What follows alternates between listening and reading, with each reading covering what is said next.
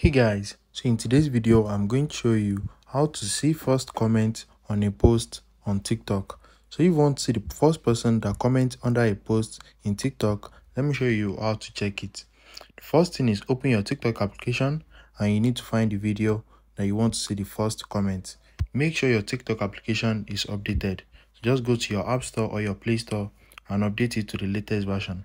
So let's click on the comment section of this video and just scroll through the comments. So under one of the comments, you're going to see first comment. As you can see, this is it. So let's check for the last video that I watched. So let's go to the comment section, and as you can see, under this comment, it is showing first comment. So just scroll and check under the comments, and you're going to see first comment under one of it. If you found this video helpful, smash the like button